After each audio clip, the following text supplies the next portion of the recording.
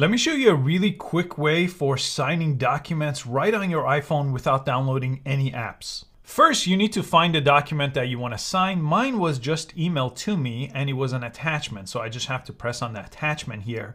And PDF attachment like this could be marked up. So this option right here, if you press it, it's going to let you mark it up.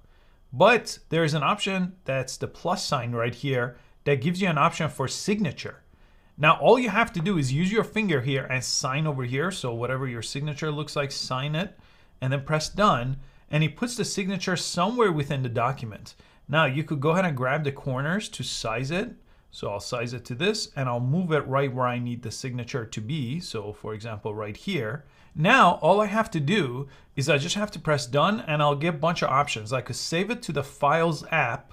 So if I want to just save this for later, or I could send this as a new email message, or I could just press reply all. So this is replying to this email where I open this attachment. I'll press reply all. And just like that, it's replying to this email with the attachment, with the signature. I could type in my own text and just press send when I'm ready.